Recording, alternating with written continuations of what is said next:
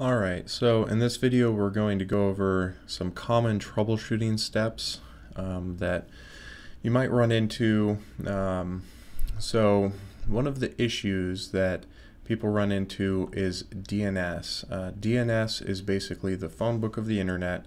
It translates a friendly web address like facebook.com and turns it into an actual numeric address for the Facebook server. So anyway, the issue is that sometimes the WiFiRanger will say online under internet, but then you keep trying to go to these websites and it's not going anywhere.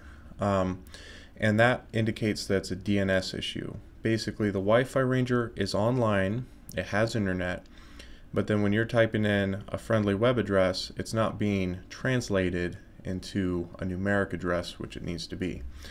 So when you have that problem, you need to get on the control panel of the WiFiRanger, go to the Setup tab, and then we need to turn Hide Advanced Features to off. If you already are in advanced mode, as you can see at the top right, you don't need to worry about that step. Then go to the Advanced tab, and DNS is by default set to auto. In most cases that works fine, but if you ever have this DNS issue, you need to set it to static. And what I recommend doing is typing in Google's name servers. Google is very reliable, and their name servers are 8.8.8.8 and 8.8.4.4. So that's basically just asking Google to, translate your web addresses for you. So set to static, input Google's name servers, click Save Changes, and now just to make sure that those changes take effect, go back to the main tab of the control panel. Once it's got that list of networks, you're going to click Reconnect. That way the WiFiRanger connects directly back up to the network it was already using, and once it's connected again and says online, then you should be able to browse the web. So that's how to resolve DNS issues. And let's say it was set to static. You can reverse that back to auto and save changes. Some locations it's best to be in auto, most it's best to be in static with Google or some other reliable name server. Okay, so another issue that people run into when they are connecting to filtered networks, networks that require you to log in through some kind of agreement page, sometimes those networks will not allow you to bring up their page, their login page.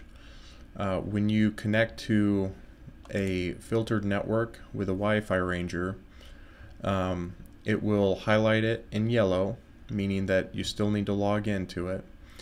And then under Internet, it will say Filtered, and it will have a link that says click here to log in.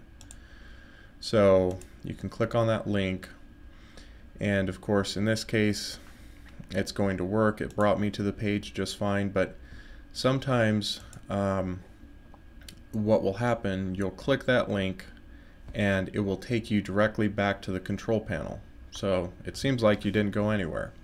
And that can be kind of frustrating, but it's an easy fix. Go to the Setup tab, and then you will need Hide Advanced Features to be off so that you can see some of these other features, and you need to turn Control Panel Redirect to off.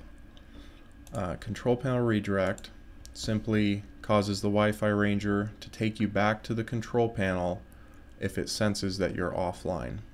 And what's happening is it's just kind of a loop. The WiFiRanger is like, well, I'm not online, let's go to the control panel. But you're like, I need to get to the login page so I can get online. So that's what's happening in that case. Once you have it set to Control Panel Redirect set to off, click Save Changes, if you have an Elite pack, a Mini pack, or any combination of an indoor and outdoor WiFiRanger, you will also need to make that same change on the outdoor unit. In my case, I've only got a go-to set up.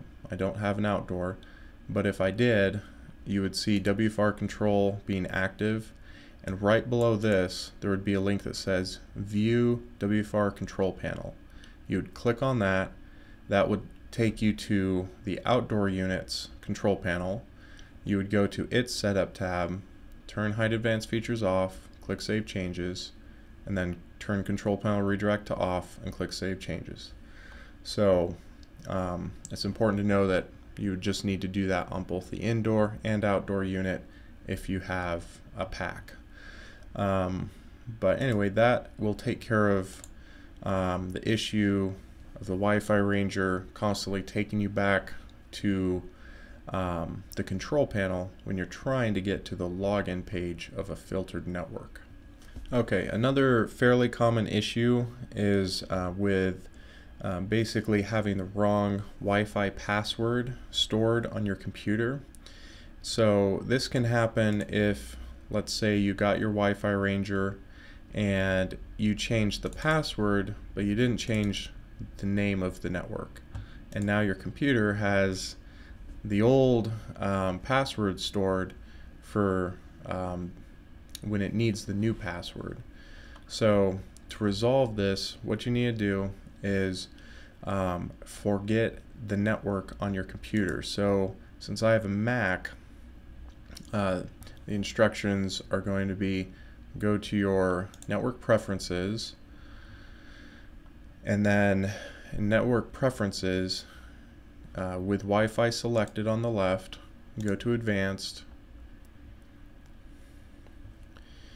and then you've got your list of preferred networks here, and I have a very large list. You would find the WiFiRanger network, so in this case pvt.evanswifi, and hit the minus button to remove the Wi-Fi network. Once that's done, then you can go back to your list of networks and click onto that network to connect to it, and then re-enter the correct password. That's how to do it on a Mac. On a PC, you would go to your system tray at the bottom right, click on your Wi-Fi network icon, and then go to Open Network and Sharing Center. On the left hand side there would be a pane that has the option to manage wireless networks. You would click on that. That will show your list of all your stored networks. Select the one that has the misentered password and then click remove, and then again you would go back to your list of Wi-Fi networks on your PC and connect back. So anyway, that's how to get reconnected using the correct password if for any reason you misentered it, or you didn't change the name but you changed the password, therefore it would have the wrong password stored. So those are kind of the most common issues that you'll run into, which are pretty easy for you to troubleshoot. If you're still having problems even after making the changes recommended for the problems, reboot the WiFiRanger. You can go to the Setup tab, and at the bottom right click Reboot, and then try it again. If still having issues, then contact us at questions@wifiranger.com, or you can call into our support line.